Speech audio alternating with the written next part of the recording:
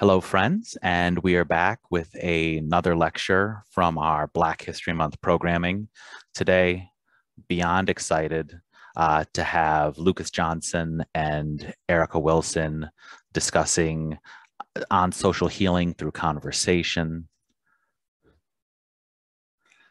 As before, and as always, quick disclaimer, views expressed by the speakers and workshop facilitators do not necessarily reflect the views or opinions of our organizing groups. All programming uses the Zoom meeting or Zoom webinar format. The webinar format is to prevent unexpected interruptions. It's not that we don't want to hear your voices and your questions. Questions for speakers can be submitted using the Q&A chat function, which you will find at the bottom of your screen. Also, all programming will be recorded and uploaded to our YouTube site within 12 to 24 hours. Like I said before, my incredible pleasure to introduce Lucas Johnson, who I will call a theologian. A master theologian. Lucas is the executive director of the Civil Conversations and Social Healing for the On Being Project. You may be familiar with the On Being Project from its radio show or number of podcasts. The On Being Project was created to explore these difficult conversations that exist in our world and how we can improve society through civil discourse. Lucas studied at Mercer University and Emory University's Chandler School of Theology. Interesting, he was born in Germany, military brat, grew up in Georgia, now resides between Amsterdam and the US, living the dream that we all wish we could live, though I imagine it's only made much more complex in the age of COVID. Similarly, I can't even begin to tell you how honored I am to have the majestic, the powerful, the queenly Erica Wilson. Erica Wilson's a palliative care doctor here at Massachusetts General Hospital. Many of you may not know what palliative care is or may have heard some misconceptions about palliative care, but hopefully Erica will share some of the work that she does with us. Erica received her undergraduate degree in computer science at Mount Holyoke College, her medical degree from the University of California in San Francisco. She completed an internal medicine residency at Cambridge Hospital in Cambridge, Massachusetts, went on to be a chief resident there, and has been working and loving her work at Mass General ever since. And without further ado, I will turn the conversations over to them. So let me stop sharing my screen and let me turn off my camera. And as luck would have it, I would sneeze just as Dan is turning the conversation over to us. Good morning, everyone, or good afternoon. It's an honor to be here with you and to offer some reflections on the theme, on what our work around conversations has to do with Black health and with healing. So first, let me talk a little bit about the On Being Project.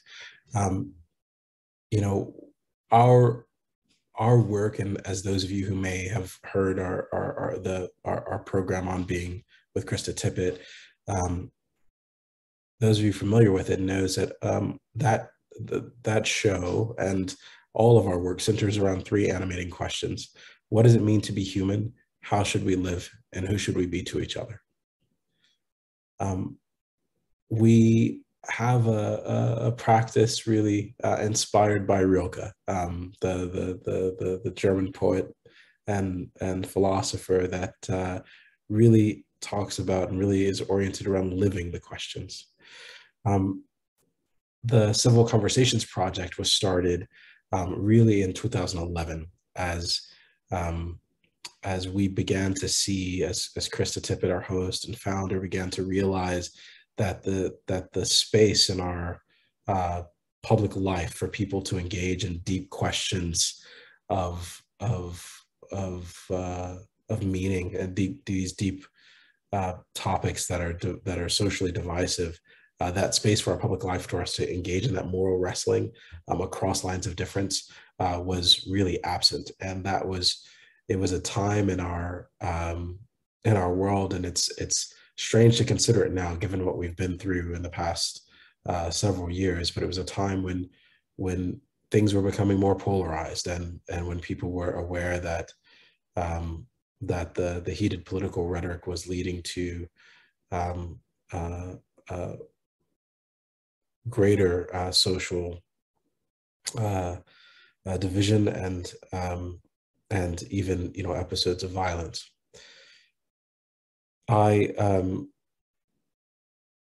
Krista Tippett decided to change the format of our show and to invite people to be in conversation with each other across lines of difference, to engage in that sort of moral wrestling without retreating to each other's political sort of trenches, but to discover what questions they had in common, and what the deeper sort of moral wrestling was there to be done in relationship. And it's out of that project that this other aspect of our work that I'm here to speak about grew, because people in that experience, as we aired the show, people began to write and say, I've never heard a conversation like this. Can you help us have a conversation like this? Or can we hear more? Or how do you engage people across these lines of difference? Out of that came what we like to describe as our grounding virtues, a distillation of some of the principles that we bring to the conversations that we try to encourage. And when we think about these grounding virtues, I like to describe them as, it's not about things that are foreign to us. That really we're trying to call something forth in ourselves and each other that we are often familiar with, that we've seen modeled, but sometimes we've not practiced. So one of the things that one of the virtues that we try to speak to is words that matter.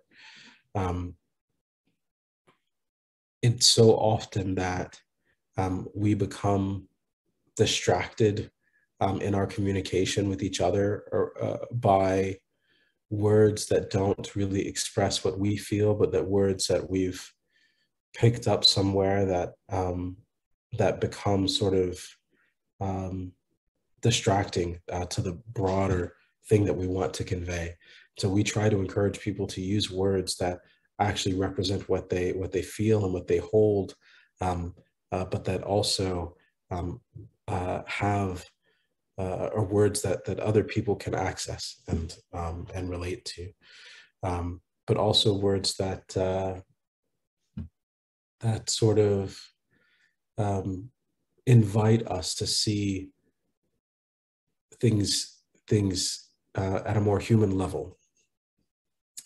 Another thing that we talk about is hospitality. We know when we are in a room and someone is making things, is offering us hospitality. We know what that feels like. Each of us do, and we know how to give that hospitality. We don't often think about a principle of hospitality in the context of a conversation. But it is something that can be offered, something that can be done. And I think that it's something that it's a sort of practice, a muscle to be trained in all of us. And that can make all the difference sometimes. We talk about humility, humility as a companion to curiosity and surprise. Humility is something that's essential when we're trying to be in conversation with one another. And I think we all know what that looks and feels like a lot of times, even if we have trouble practicing it ourselves, which of course we all do. Patience, generous listening, adventurous civility. The word civility can in and of itself be distracting. And I want to be clear about what we do and don't mean with that. It is not about shying away from difficult conversations. It is not about suppressing people's legitimate expression of grievances. For us, we're using that word to hearken to our commitments to being together, to holding our civic life together, and that's what that's in reference to. I'll just say this: I in the context of our work, what's very important for us, and one of the kind of grounding truths for us, is the fact that we don't really get to choose whether or not we exist in relationship to one another. We just get to choose what the character of that relationship is. And we can go around and we can go about our lives sort of ignoring each other. We can be in bad relationship with one another. But the truth is we exist in relationship to each other. And so part of the question that we have to figure out is how we live together, right? In our project, we encourage the work of inner life as a means of understanding outer life and life together.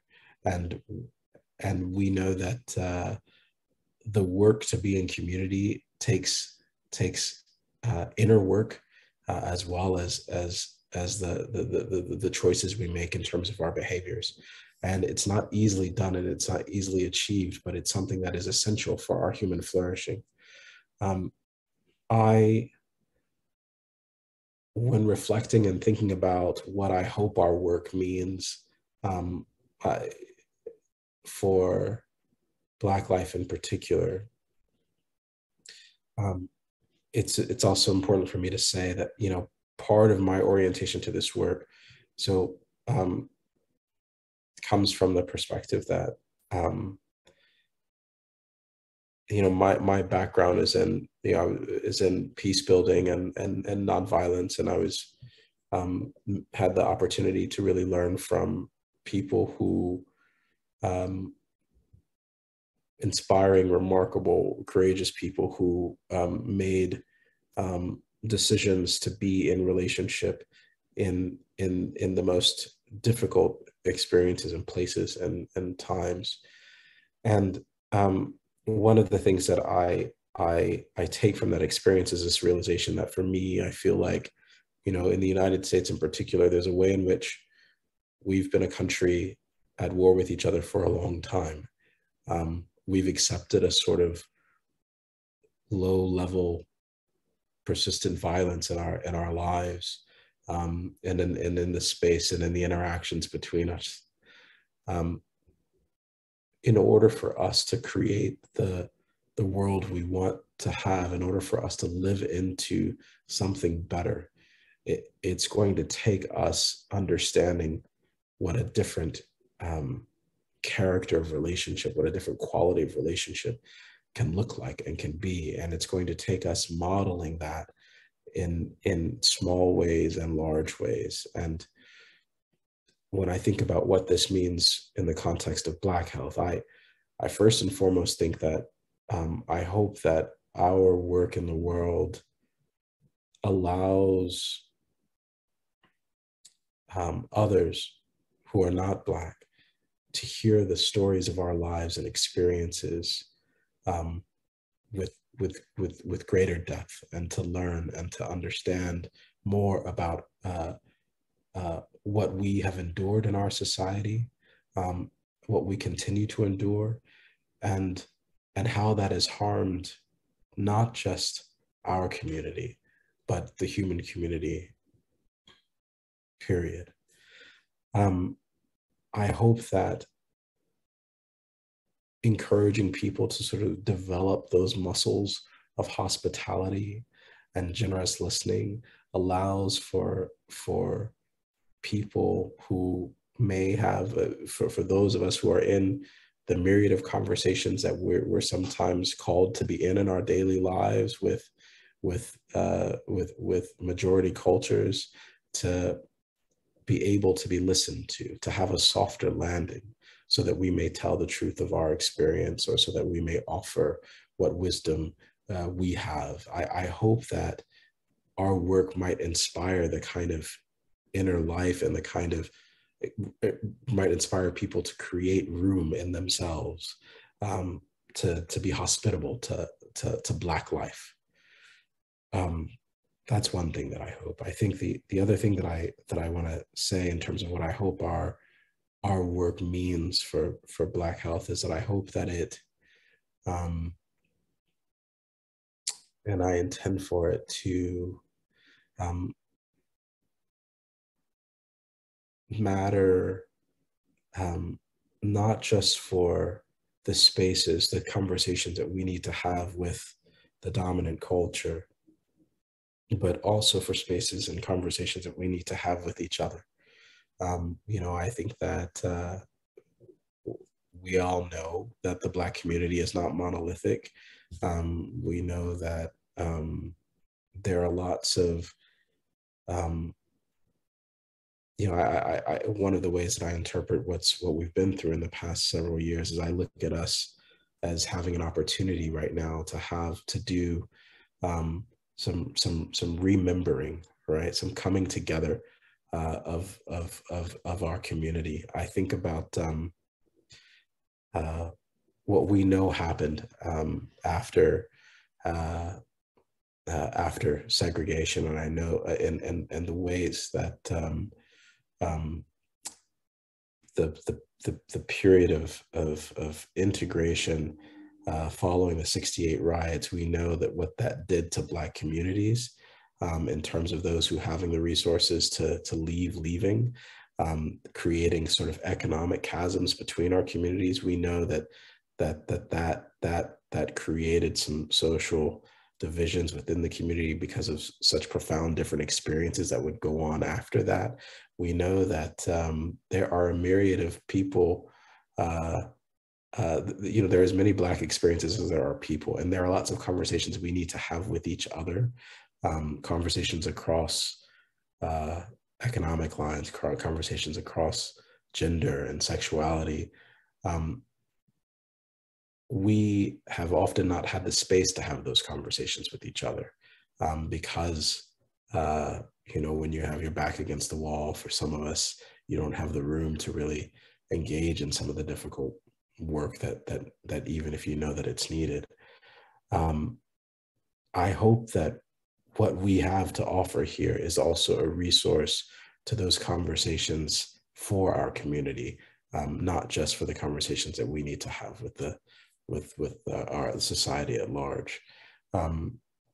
And so those are some of the reflections I want to bring to you. I look forward to engaging more in conversation about all of this. But before we do that, I want to introduce or bring back to the conversation my dear friend Erica Wilson to offer reflections on her work and what she sees as the connections here.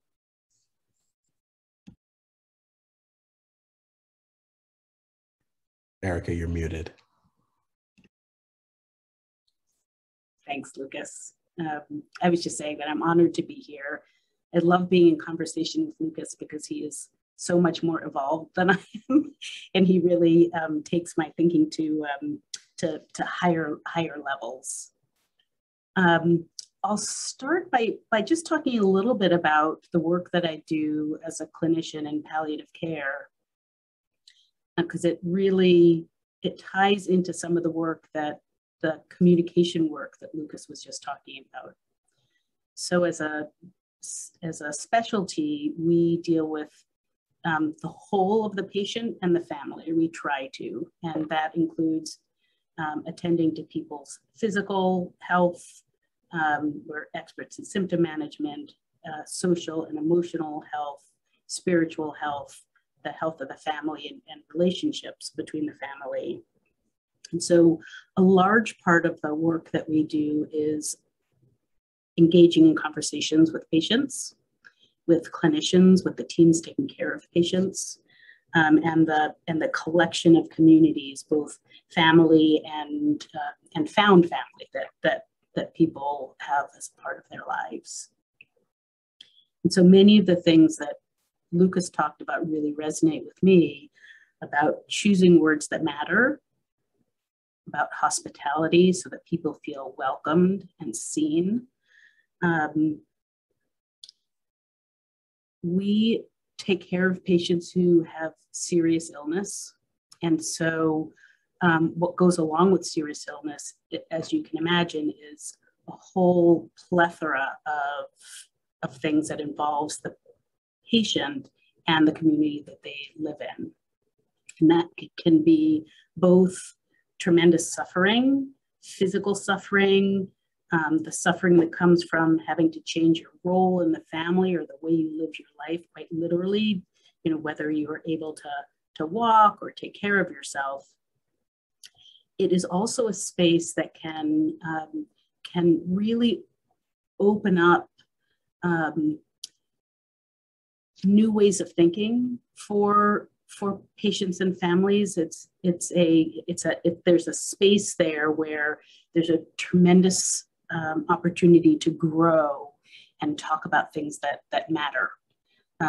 Being ill has a way sometimes of really sharpening the focus. And what we do is we try to help people draw on the things that make them resilient. And that can be prayer, that can be meditation, that can be music, that can be food, that can be friends.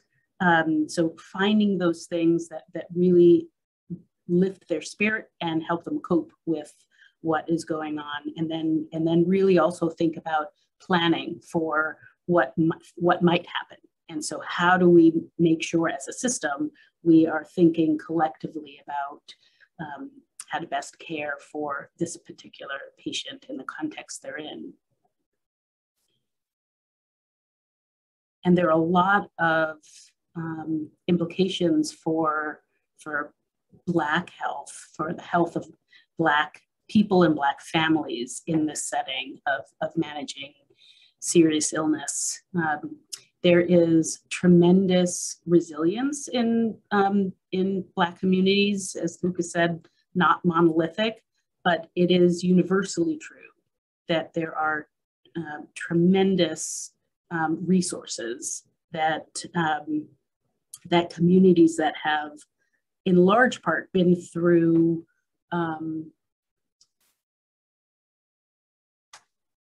difficulty and living with in a culture, in a world that is not always hospitable, that out of that grows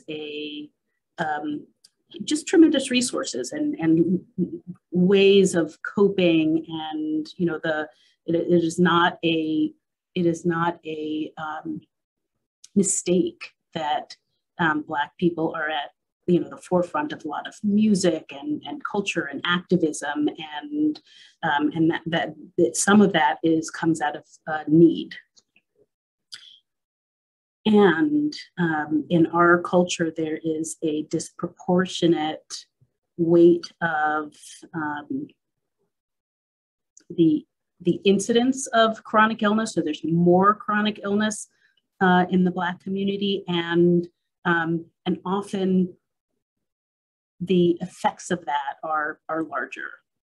So that there are studies done that show that even if you take out things like income or residence, the things that can affect health, that the health, when they compare people in the same socioeconomic status, Black people and white people or non-Black people, that Black people often have worse outcomes. And so to my mind, there is a real importance and need in communities of color and in the Black community for us to think together using careful words and hospitality to think about how we manage this well for the individual patient and for our community as a whole. And so I spend a lot of time thinking about how to engage people of color and Black people in these discussions. So that's my thought about how the intersection of palliative care and medicine and conversation.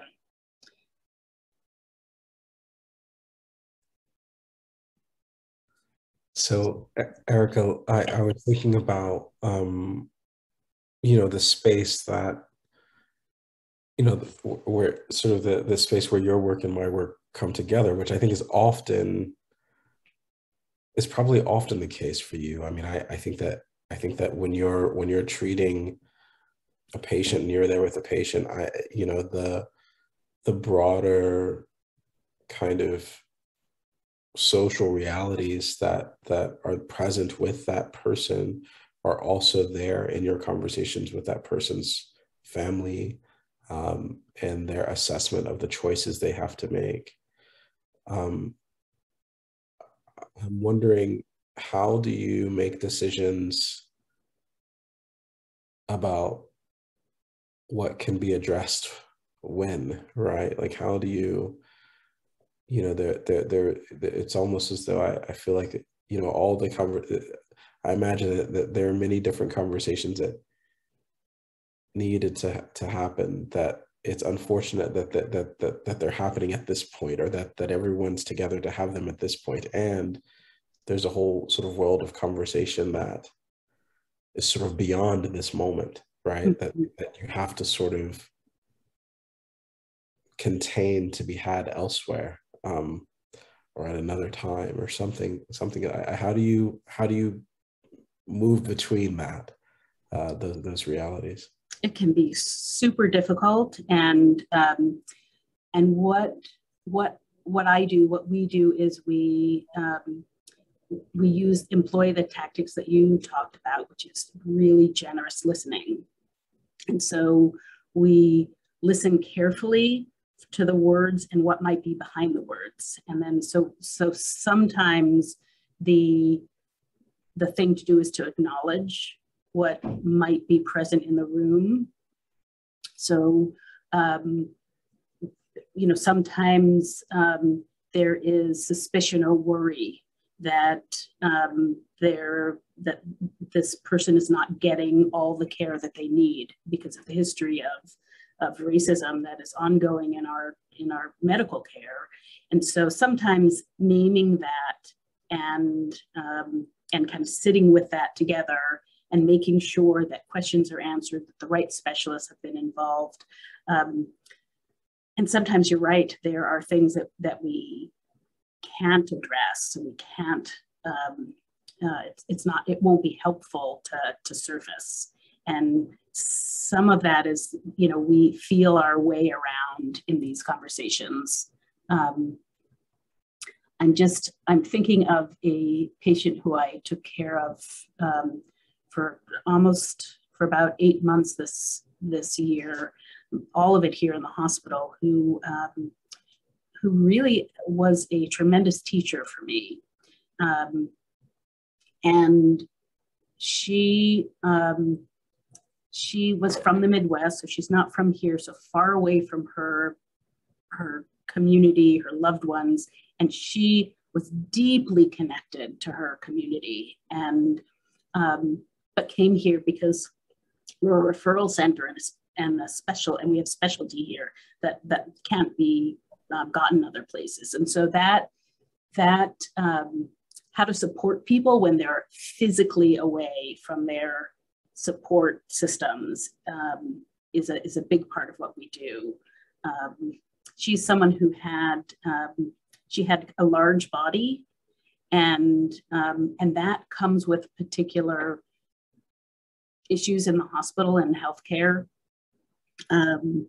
that she talked about feeling unseen, and so there are ways in which we can have conversations over time. Ideally, we have start these conversations very early. And my particular belief is that that oftentimes these conversations need to happen very upstream, particularly in communities where there is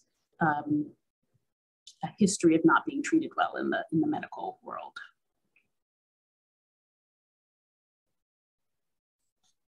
Okay, thank you. Yeah, that makes sense. That makes sense. I wonder if maybe this might be a time to open up to conversation with those of you who are attending, who are joining us. Dan has told us that you can enter questions in the Q&A section if you have any questions for Erica or I. I actually had a question just to quickly come in. So we had asked Erica, when is it time?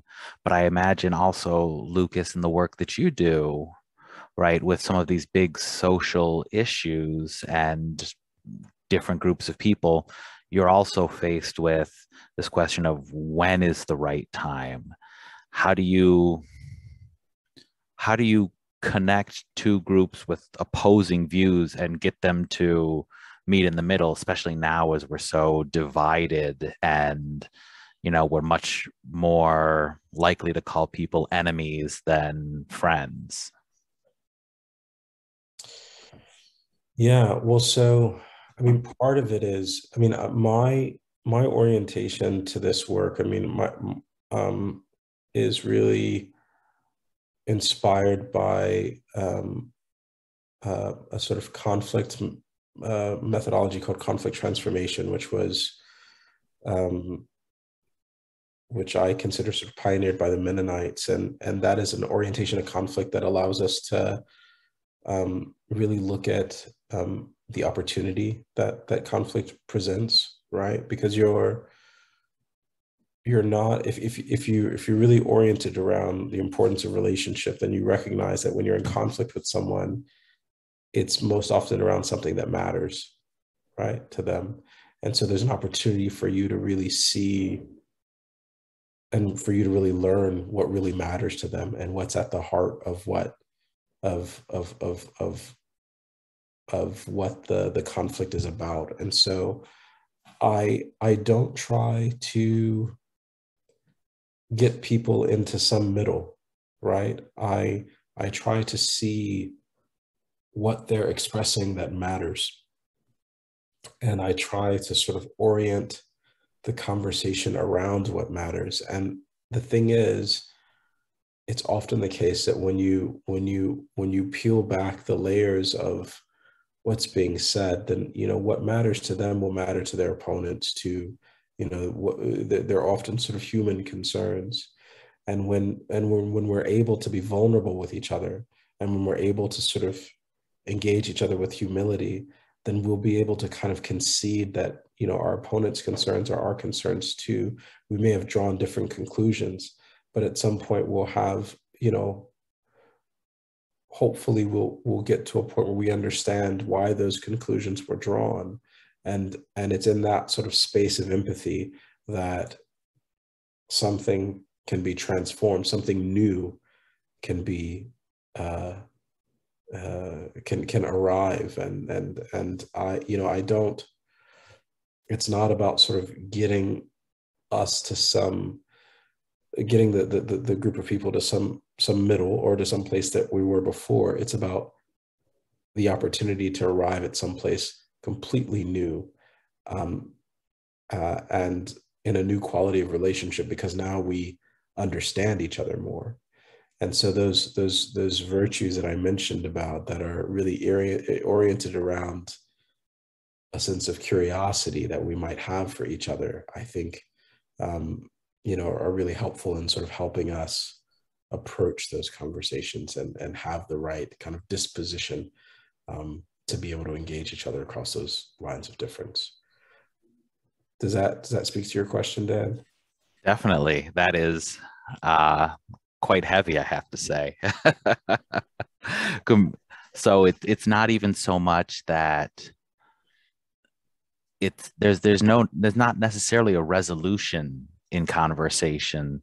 It's more of just using conversation as a tool for everyone to reach a new space, which hopefully they may be closer together in. Yeah. Uh, Erica, you look like you want to say something. Well, I think about this in kind of a more narrowed sense of in the hospital. I work in the hospital. There are palliative care providers who work outside, but it is getting to the heart of something. And that sounds kind of namby-pamby or not meaningful, but it actually is. That meaning is what makes things possible to change. And so, like, just in a pragmatic way, there will be times where there's conflict in families where, one person wants a particular treatment and the other person, does not, let's say. And when you get to what is actually important, it is often that there is a lot of agreement. What's important is often, I love you, and I want to spend time with you. And so the pursuit of the treatment is to have more time or to have better quality time. And so if we can hear the arguments about going to transplant or pursuing more chemotherapy or getting an operation, and if we can help people dig underneath that to what's important, it can actually help.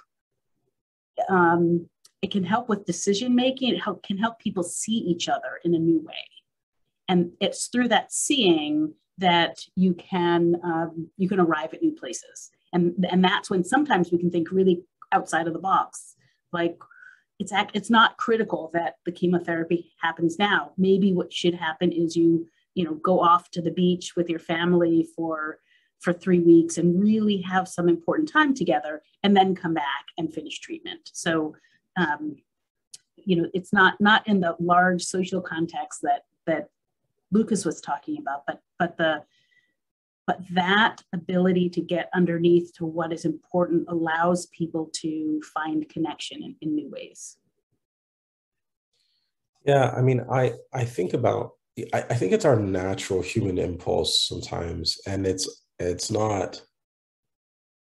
also a kind of cultural impulse that that ought to be examined in a lot of spaces and contexts and moments. But we want the problem to be solved, right? We want to just kind of, this is the problem, and this is how this is going to be solved. And it reminds me of, so I had I mentioned earlier, I was mentored by veterans of the civil rights movement, and one of my closest mentors was a man named Vincent Harding, and he worked closely with Dr. King and others, and I called him Uncle Vincent. And there would be these moments when I would say to him, Uncle, it's like, Uncle Vincent, like, why, like, aren't you just tired of having to just do this? Like, just to keep having these same conversations over and over again, isn't that just exhausting to you?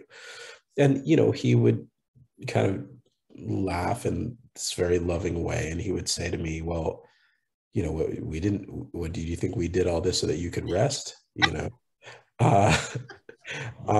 And it was sort of this reminder that that's not the way it works, in a sense that, like, the reason why the point is relationship is precisely because you never get to a point where you have to stop teaching people the right orientation to human community, right? That just doesn't happen. And so you have to sort of keep going. And I guess what I'm getting at is that the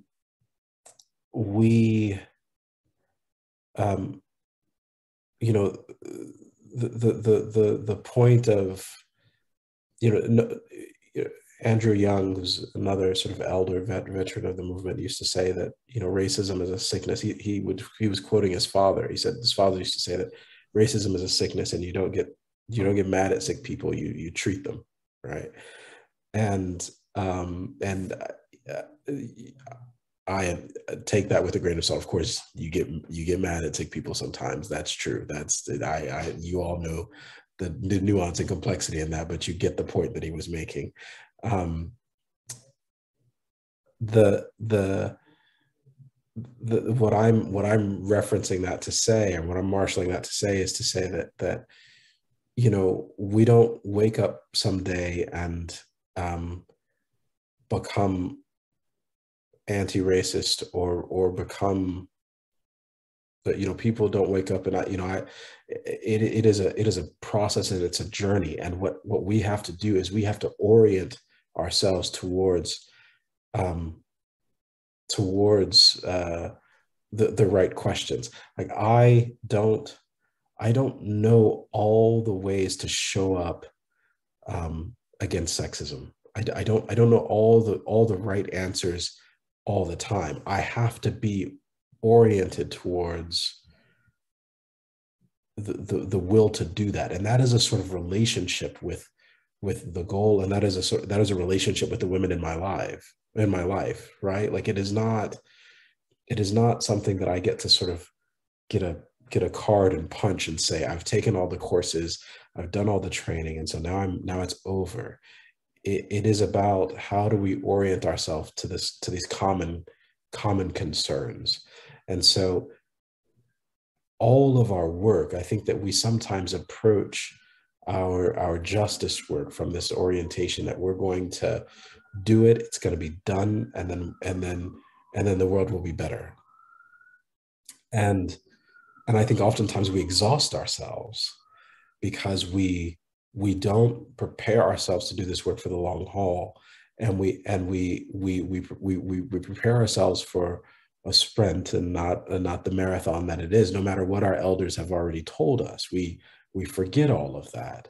And it's not that I'm saying that we shouldn't be focused on the sort of. It's not that I'm saying that sort of impatience is wrong in the face of injustice. It's right to be impatient. It's right to want things to be resolved immediately. Indeed, they have to be. But my friend Jen Bailey likes to say that the pace of, how does she say it? The pace of change happens at the pace of relationship, right? Because we're humans, and the work of human transformation is sometimes gradual. And when you're talking about systems, it's important to remember that it's people that make up those systems. And so even in our systemic analysis, even in our systemic engagement, we have to be mindful of the process of human change. I think that I've kind of veered far from the original question that prompted this, but so your teaching of conversation would argue that, it isn't necessarily important if you veer away, because from it, we've all come to a higher understanding of the purpose of conversing. So that's in a that good way. cover, Dan. Well, I mean, this is something that I've never really thought about, especially as a radiologist, where I'm usually speaking into the ether, and then the patient or the doctor receives a report of what I see. There's no conversation there. So, as we get kind of close to the end of the time, I think there is some urgency in discussing how do we put what we've learned here into practice, right? Because as every group, organization in the United States is thinking, well, how can we be anti-racist? Or maybe we expand that to how do we become a society which is more accepting and empowering of all people? How can, your average person punching a clock use conversation in such a way to help make a more equitable and welcoming world? I only ask the easy questions, right? You want to take that one, Lucas? Oh, well, You gonna fix it? Well, the first thing I often kind of offer a sort of disclaimer, if you will. It's important for me to also say that, this is the inner work is important, and it's necessary, to kind of know where you are in terms of your ability to have conversations. And it's also not necessary for you to have every conversation every time, right? So I think that in our work with each other, there are times when we will be tired. There are times when we won't have the sort of emotional capacity to really show up with curiosity. And I think it's important to know that. I think it's important to also sometimes name that for the people that you're in relationship with, right? And I think there's an act of vulnerability in doing that. I think oftentimes we don't name that, and we just kind of react from our place of exhaustion or woundedness and pain, and then we have to, if we choose to, we have to go back and clean that up. But I think that but doing the inner work to sort of understand where you are is, I think, the first and probably most important part of this process. Understanding, you know, these notions, that these things that I mentioned earlier, sort of like, how are you moving into the conversation in a hospitable way? If, you know, thinking about like, are you in a position of power, and is it therefore hospitable if your subordinate is trying to engage you in this conversation? Thinking about all of these questions that make up hospitality. If you were inviting someone into your home, many of us come from cultures with rich traditions of hospitality. Like, you know, what does it mean to set the table for this conversation? What does it mean to set the table for this relationship? You know, thinking about that, I think maybe it seems impractical, but I think that I'm hoping that when I reference these things, they conjure up sort of thoughts and images that actually lead to practical advice. I hope that's the case. So those are two things that come to mind, and I'll just stop there. I might add that you know, in palliative care, we take care of symptoms. We think about emotional life and social life, and I think the same is true in this space of working for equality and justice.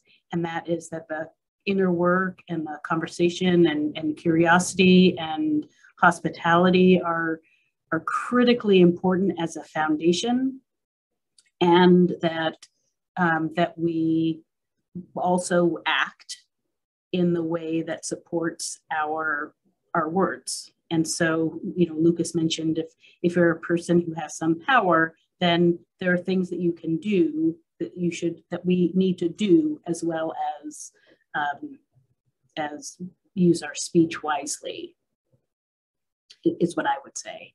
And particularly in healthcare, I think there are ways that we need to very actively think about the way we have provided care up till now, and change some things so that we can work to make our world, you know, match the hopes that we talk about. Great. You know, I'd like to thank both of you so much. This has been like enlightening, interesting. It's, you know, we're trying this new way in which we celebrate Black History Month by inviting the community into these conversations, right? And that involves, you know, not just highlighting the work of hospital staff, but community voices like yours, Lucas, because you are an expert in this space of communication. And it just happened that Erica is also an expert in this space. And so bringing the two of you together has been a very kind of like broad overview of the power that communication can have.